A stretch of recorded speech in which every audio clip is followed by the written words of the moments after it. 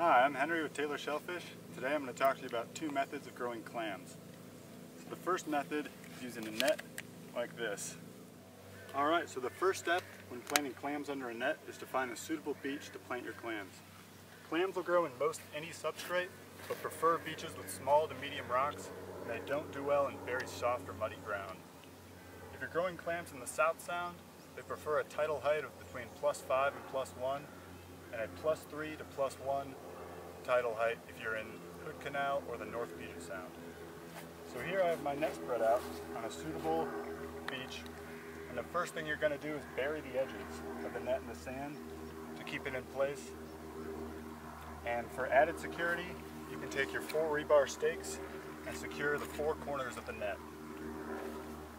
Once your net's secure and in place, you're going to wait for the tide to come in and for there to be just a few inches of water on top of your net.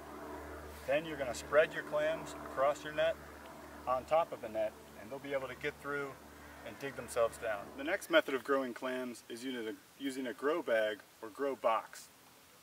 When you get your grow bag, you're going to cut 4-inch slits in each corner of the grow bag, and you can fold them by folding the side down first and the 2 sides over to form a box corner shape. This is what you're going to secure with zip ties and make sure there's no holes. It's nice and tight. Once you've got one side of your bag secured, you're going to want to dig a hole in the ground approximating the size of your grow box.